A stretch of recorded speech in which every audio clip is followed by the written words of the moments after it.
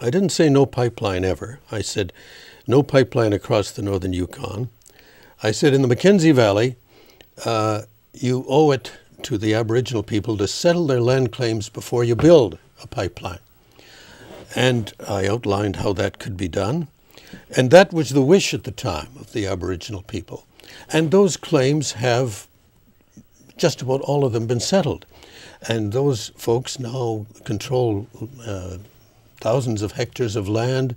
They have cash for economic development. Their hunting, fishing, and trapping economy, which has always been part of their lives and still is today, has been guaranteed.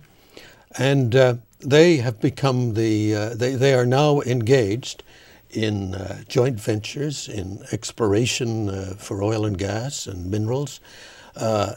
And I think they're in a better state to move forward from an economic point of view. But just as important, their culture, their way of life has been protected.